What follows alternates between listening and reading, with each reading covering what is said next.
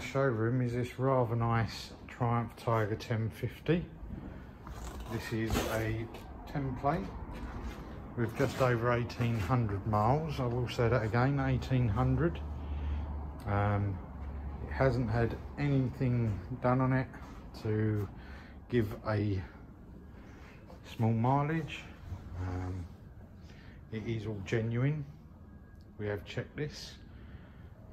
So this is the brief video now that it's in the showroom to show you all the bits we found, etc. So starting off at the front, got a sort of smoky screen. It's got like a yellow tinge. There are a few scratches on it, but remember it is a template bike. Nice all down the front now. Odd little mark, nothing untoward. Nice mud guard there. Couple of little marks just on the rear end there. All nice forks down the side there. Discs look really good, and the wheels also. Fork this side is good as well.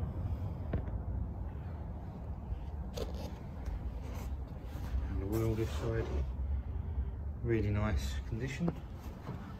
Coming down the side of the bike, nice panels, nice framework as well. Engine casings and that. There's a little couple of marks there. A little bit of, wouldn't say bubbling, just where it's either been sprayed in properly, but they do have a tendency to corrode around there, and someone's done a good job. Nice Arai exhaust. I think someone's had to go out painting that in for some unknown reason. Nice rear wheel. All nice round the rear there. Nice disc as well. Rear tyre, lots of life left on that. Coming up to the top there, and all nice. Indicators all good. They've got sort of a matte, dull look.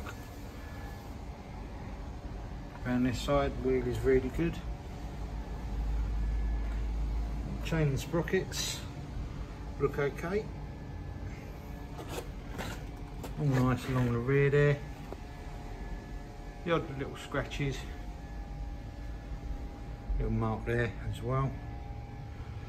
This lead that is hanging out the side here, that is just for our purpose, to keep the bikes up to scratch, keep the batteries charged. All nice down the side there as well, framework is good. All the panels down this side, really nice.